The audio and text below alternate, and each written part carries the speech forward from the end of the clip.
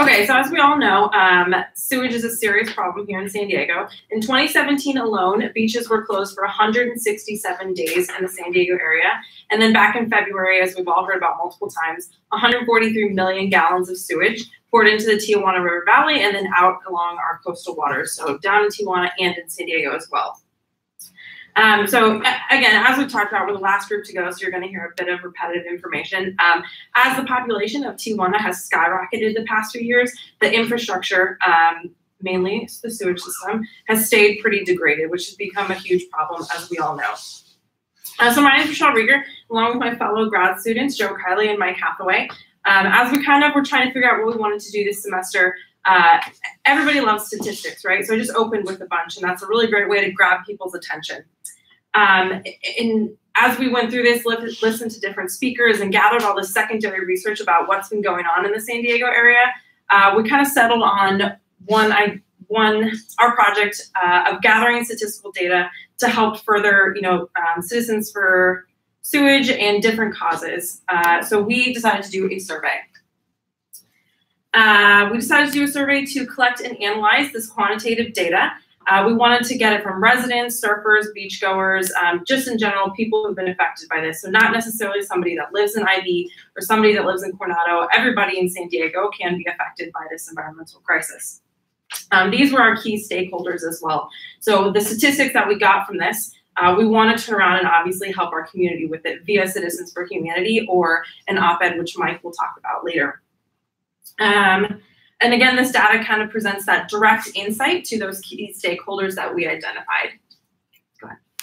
And looking at the survey that we did, it was an online survey conducted through the Qualtrics, which I think those in the class are probably familiar with, but it's an online system able to provide links to people that we provided through Facebook contacts and aimed at activist groups and certainly the politically connected groups in the towns and trying to reach the residents that were actually affected by the issue to get a greater sense of really, we've talked about this issue, but to understand how aware they were of sewage spills and the ongoing issue, and also to get a sense of what they were doing about it personally and get a greater understanding of what could be done in the future. So we, through the non-probability sampling, we collected 121 respondents to the survey, answering 32 questions. Certainly we had some basic demographic questions, understanding where people were from, geographically connected to the area.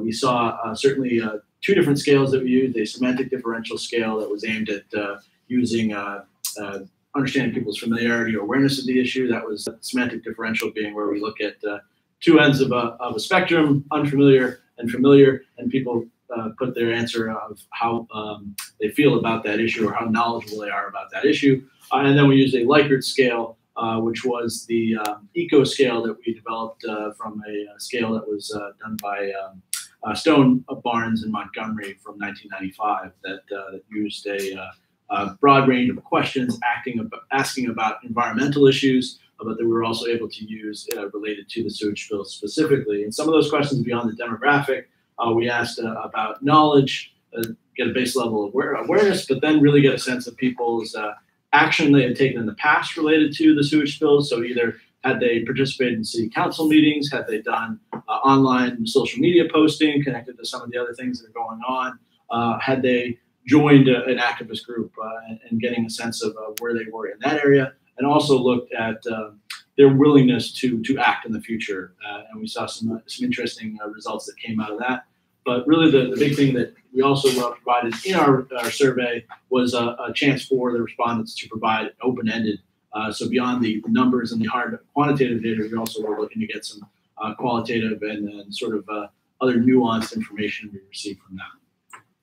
So what do the numbers look like? As Joe just talked about, we had 121 survey respondents, and the demographic spread as far as gender goes, roughly 60% women, 40% men. That's not too far off what the demographic gender spread is in San Diego County in general. So it seems like we were pretty spot on in getting an even mix from men and women responding to our survey. 90% voted in the last election, which is amazing. 61% see sewage spills as a large problem for U.S.-Mexico relations, and that's very important because what you're seeing here presented is only part of what our entire project was. I'll get into the op-ed piece a little bit later in this presentation. But the U.S.-Mexico relations and how we can gain a national audience was really what we wanted to lean on for the op-ed. 68% said they have been affected by the sewage spills in some way. So that could be from walking on the beach with their kids. That could be if they're part of the surfing population. That could be if it just affects them in any way, shape, or form in their daily lives. And two things that we found particularly interesting: 87% of respondents are somewhat or extremely likely to sign a petition to combat sewage issues. And 86% of respondents support the lawsuit recently filed by the cities of Imperial Beach, Chula Vista, and the Port of San Diego. And I know everybody in this is familiar with the lawsuit at this point, but just to recap, violations of the Clean Water Act is what the lawsuit is leaning on. IBWC is being, well, they're asked to be held accountable because they are charged with maintaining, providing funding for infrastructure on both sides of the border, and they haven't done so. They've had, we'll call it a grace period, and when you're threatening litigation and saying this is going to happen, and they come back with, well, we need to conduct another study, or, well, this is going to work itself out. And it's just the same old song and dance over and over again. So finally, they pulled the trigger on the lawsuit, and here we go. That's all about litigation for now. I wish we could have sent our 121 your guys' for those that maybe 7% or whatever it was. So a couple other results that we found very interesting.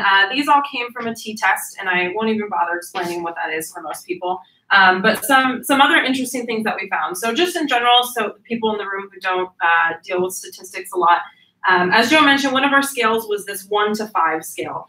And you have the ability to, 1 being you are not aware of something, 5 being you are aware, 1 being you are, another one we did was take action. So 1 being you haven't taken any, 5 being you've been very active in the past. And the last one we did was 1 being likely to participate in the future. You're not very likely to participate in anything in the future, 5 being you're very likely. So on that scale, respondents were given the ability to select 1 through 5 of how they felt, you know, their awareness was for different questions, their activism in the past, and their likelihood to be active in the future. The first interesting thing that we found was gender was a factor in determining the awareness of sewage spills. So those questions were, you know, are you aware of sewage spills going on in the San Diego area? The most basic one that some people put a 1 for. Are you aware of the lawsuit? Are you aware that it has health consequences and is affecting Border Patrol agents operating in the area? Things like that. So what our results showed us after we kind of combined all those questions together was that men were more aware than women were for this overall issue, which we found very interesting and incorporated into some of our actions at the end. And this was statistically significant. And what that means is that these results, even though we only had 121 people that responded to this survey, it does generalize to the population of San Diego. Yes, it was a non-probability sample, but it still was significant, and 0.019 is very significant. Men have taken more action than women to help fix the sewage spill. Again, that was that activism question. Have you been active in the past? Are you active now in a group or something like that? Average action taken by men was on that 1 to 5 scale was 3.24 versus women was 2.78. And again, this was statistically significant. And the last one we thought was very interesting was men are also more likely to participate in events in the future. And this includes signing petitions, doing a beach cleanup, going to a protest, things like that. Men's likelihood to take action in the future was 3.94 on that 1 to 5 scale, and women's likelihood to take action in the future was 3.51. So those are very close, but still, with all of these, it was just interesting to us that men kind of outranked women in these different aspects in all 3 of these different categories. And one of the things too that we looked at, as we mentioned, we allowed people to respond however they wanted at the end of the survey. And really looking at the gamut of comments that we got, I think what really showed to us was that people are fed up with the length of time that this has gone on, and fed up really at certainly the politicians have had the ability to do something. They are, I think, among the responses you see, people are interested in knowing that this is a solution that everybody has to live together and come together as a group, and recognizing the additional ability that Mexico and the U.S. working together have to play in this part. But certainly some people are taking that anger and frustration out on the politicians. But they also recognize the health effects of it. But really throughout the whole process, just frustration at the length of time that this has gone on, and recognizing that it's not just a San Diego problem, it's not just a Mexico problem. This is something that, yes, it's happening in a border spot, but it's something that goes beyond just one specific area. So where are we now? It appears as if things are moving in the right direction. The needle needs to be moved more aggressively, obviously, but Mexico just pledged $4.5 million to the improvements of their infrastructure. That falls painfully short of the $350 million that the Baja California government estimated that would be needed to improve this infrastructure to an acceptable level. EPA just issued or just awarded $330,000 to groups that were helping monitor sewage on both sides of the border. How do we move the needle further? How do we get from where we are now, which at a lot of times we feel like our hands are tied with the litigation going on, with them needing approval from the State Department to get more funding. What can we do to get more national attention? That's where the op-ed comes in. And so we spent a lot of time developing an op-ed that would have a national target audience and that would have national focus. And so with the op-ed, we looked into focusing on national security. Interestingly enough, Congresswoman has just called upon the Navy to conduct a study about the effects of the sewage on all the South Bay, all the citizens in southern San Diego County. And it's of particular interest to the Navy because a new $600 million facility is being constructed south of Silver Strand Beach over the next few years. That's going to be the training ground for our nation's most elite Navy SEALs. So that they're going to be spending countless hours in those waters, and if flesh-eating bacteria, if E. coli, if things like that are causing pauses in training and hitting the pockets of the U.S. government, what's that going to look like for the effectiveness of the training of our soldiers? So we didn't go into so many details in the op-ed, but we did mention a national security piece. Also mentioned our border agents and why should they have to be subject to those types of conditions when if you went into any other establishment and the employees were trudging around in toxic waste, it would be shut down immediately. So why is there a double standard in that regard? Based on the numbers, based on the data, what do we need people to do? Obviously, women need to be a little more active. I understand probably why the numbers reflect the way they do in men being more likely to be active. It's a huge collection from the surfing population that are taking a stand on this. Yeah, there's a huge community of women surfers in San Diego, but men outnumber women in the surfing population for sure. I don't think anybody would argue that. Additionally, I had a second point. Excuse me 1 second. Additionally, we need to increase the pressure for declaring a national state of emergency. We need to be electing politicians and holding politicians accountable so we can keep the IBWC's feet to the fire on this.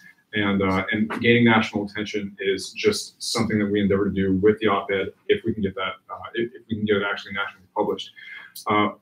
Lastly, that's when we can move into the evaluation part to see how well we've done. If we do, if we are lucky enough to get this pushed on a national level, we can re-implement the same survey after a certain amount of time to see if we've increased awareness, to see if we've increased likelihood to take action, to see if we've increased activism. And so this is an ongoing process. This doesn't end right here. You're getting a few slides about what we've looked at and what we've focused on, but there's a lot more work to be done, and we look forward to pushing this in the future. Can I add two? Yes, please. So the op-ed, as well as Mike mentioned with that national tone, we obviously wanted to use the statistical data that we gathered from our survey in that as well, to just help kind of bolster the argument that we present, but on a national scale. And then I had a second point, and now I forgot it. Well, we're providing hard quantitative data right. that politicians can lean on now. So with these surveys, with this statistically significant data, it gives politicians something to say, hey, this is a problem proven this way, this awareness is lacking in this way. It just gives them something to bolster their argument. And the other thing too is 2018 is an election year, right? Local and for some higher level seats. And we had so many quotes up here. Our statistical data and the quantitative data is great and was significant. But it was those quotes that really jumped out to us as well, which happens sometimes. The qualitative can kind of grab you maybe a little bit more than the numbers. But the other thing we wanted to emphasize too is that the citizens need to get out and vote in local and in national elections. So, and that was demonstrated by how many times they said, these politicians need to go, nobody's doing anything, they got to go out of office, things like that. So that linking of, you know, what you say and what you do, which all the groups I think would agree with, is just very important. It needs to be emphasized either through a media campaign or a protest or something like that. And that is all we have. Happy to take questions.